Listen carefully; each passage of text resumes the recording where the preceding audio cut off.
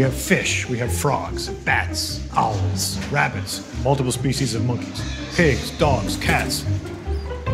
No sheep right now.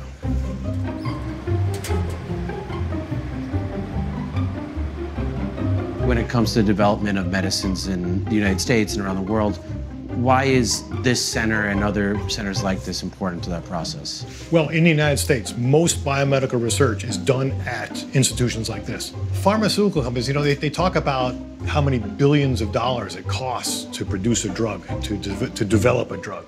So they're not, while they do basic research, a lot of the basic research is done here.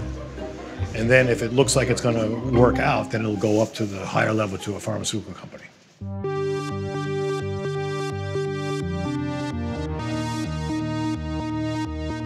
So this is really, I mean, it's a prison, but in some ways this is a laboratory. This county prison became an adjunct of the University of Pennsylvania's medical school.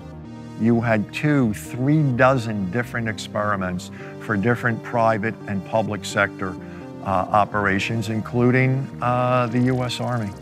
By 1974, news about the experiments here becomes so negative, so problematic, that the city leaders shut it down. That was replicated at similar facilities around the country.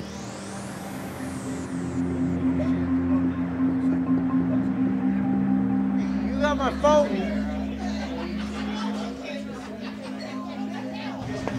Are you a career lab rat? Absolutely. This is my main gig. So far this year, I've made 21,000. I've done 30 plus studies. I mean, I used to not even look at studies below $4,000. Wow, okay. Some drugs are more profitable than others.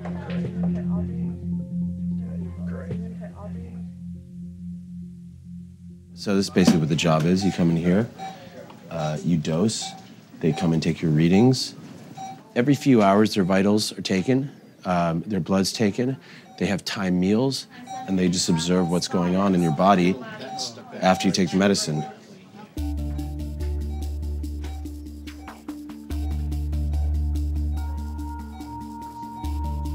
Once a drug is marketed, that's when the drug is going to go from this really small population of people it's being tested on for 1 week, 2 weeks, 3 weeks, 6 weeks, to many millions of people who may have to take that drug for the rest of their lives. So all the first users are actually the real guinea pigs. That's how I feel about it. The real clinical trial begins once it's marketed to the general population.